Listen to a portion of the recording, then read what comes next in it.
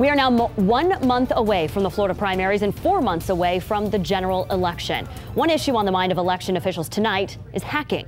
Congress set aside millions of dollars to prevent cybersecurity attacks.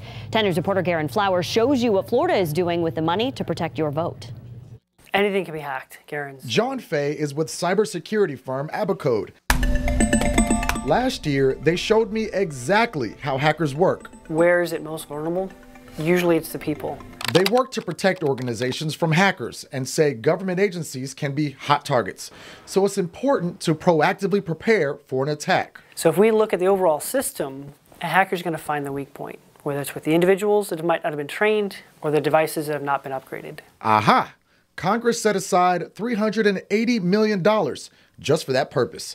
The money was divvied out to different states, and Florida picked up $19.2 million of it. The Florida Department of State sent me their plan.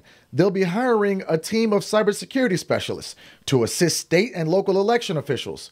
Other money will be sent to the supervisors of election, and it must be used for cybersecurity. Barry Edwards is a St. Petersburg political expert. He says it's usually foreign governments that want to mess with elections, like Russia in 2016. But they really wanted to delegitimize our voting system and elections and democracy in America, which they succeeded. Democrats think that they rigged the election, Republicans don't, but it just caused friction that we didn't need to have. But how about this twist? He says most election hacking isn't about elections. The danger of hacking is getting your personal information, because when you register to vote, a lot of times they have your driver's license number, social security information, they have your address, date of birth, etc. The state is expected to put cybersecurity policies in place before the November election.